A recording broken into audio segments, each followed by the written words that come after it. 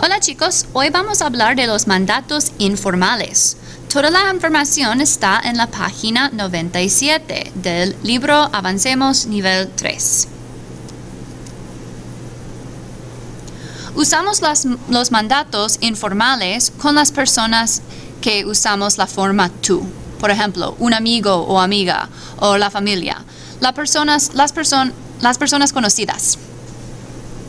Tenemos mandatos informales. We use the to form informally, so these are the commands that we would use with people that we're on a familiar basis with. Para hacer los mandatos es bastante fácil. Tenemos que solamente quitar el S de la forma tú. Por ejemplo, tengo 3 verbos en la forma presente: hablar, comer y pedir. Entonces tengo hablas, comes y pides. Para hacer un mandato simplemente tengo que quitar el S. Entonces tengo habla, come, pide. Son mandatos porque quiero que la persona habla, quiero que la persona come, quiero que la persona pide. So, habla, come, pide. Speak, eat, and ask for. Un poema para ustedes para recordar las reglas. So, for commands about you, we go to the to, drop the S, and baby don't stress. Es bastante fácil. Un ejemplo en inglés. Juan, collect and recycle the cans, please. En español, Juan, recoge y recicla las latas, por favor. So I took the verb recoger. In the to form, I'd have recoges, and I drop that S and make it recoge. Reciclar, tengo reciclas, drop the S, recicla. Bastante fácil, ¿no? A ver, siempre hay los verbos irregulares, ¿verdad?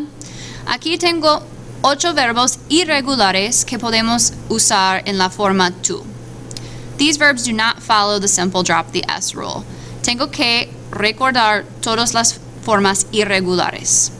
Tengo venir, decir, salir, hacer, tener, ir, poner y ser. Los 8 verbos son irregulares. Entonces tengo ven, di, sal, haz, ten, ve, pon, se. Pero tengo algo para ustedes para recordar todos los verbos irregulares. Podemos decir, Vin Diesel has 10 weapons, or Vin Diesel has 10 weapons, para recordar todos los verbos irregulares. ¿Recuerdas? Vin Diesel has 10 weapons. Okay, pon y se. Vamos a hacer unos ejemplos. Go to the store. Tell the truth. ¿Qué puedo decir en español para decir estas frases? Pause your computer and try it out.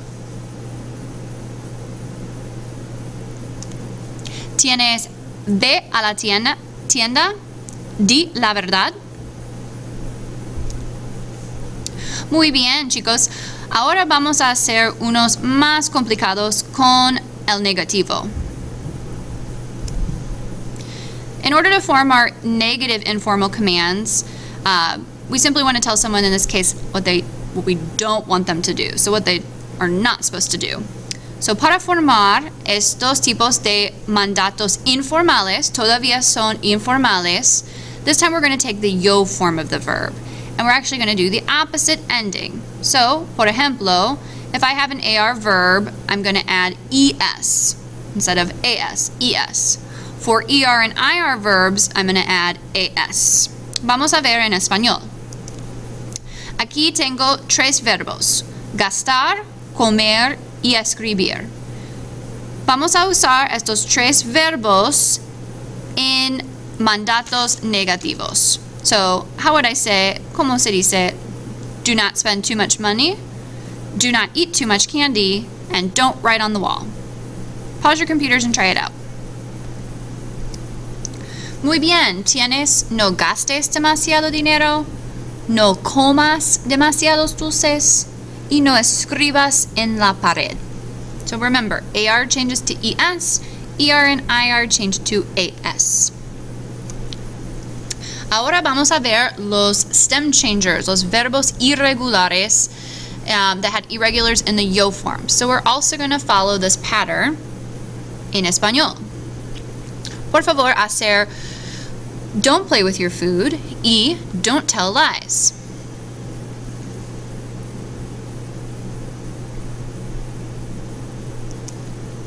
Las formas correctas son no juegues con tu comida y no digas mentiras.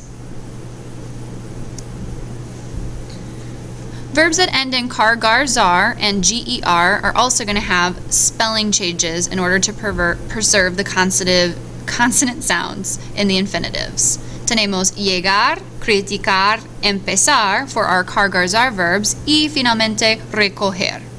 Vamos a ver.